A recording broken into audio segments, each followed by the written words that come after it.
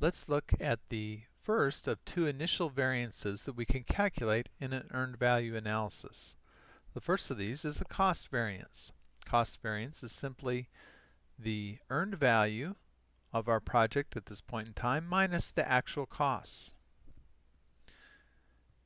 Negative is bad. If we have a negative CV value, we're going to say that we are over budget. We are spending more money than we had planned to get the work done. Positive is good. If we have a positive CV value, we're going to say that we are under budget or we're spending less money to get the work done than we had planned. Let's walk through a quick example. Here I have my time phase budget for a project, and let's say that I'm at the end of week 3 in this project. My planned value at this time in the project is $2,574. So I've already got one of the 3 inputs that I'm going to need for my earned value analysis.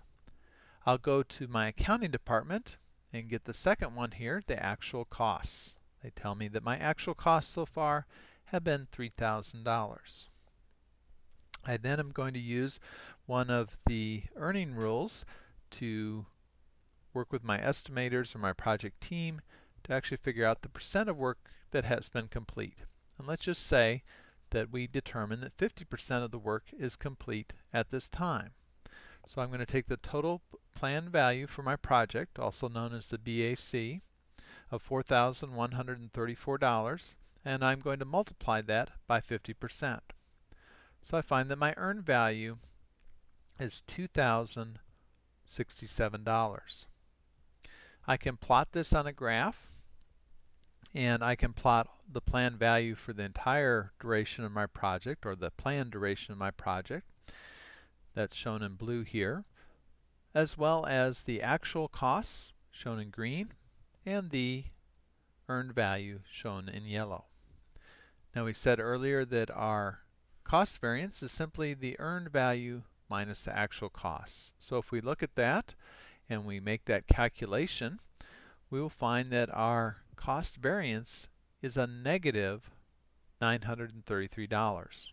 So in other words, we are currently running over our budget. One of the things that you might be wondering is, if we are already over budget by this amount, where are we going to end up, or might we end up at the end of week 6, or whenever we get our project done? Well, there are various indices that we'll see in subsequent lessons how to use to calculate our current progress, as well as where we might end up at the end of the project.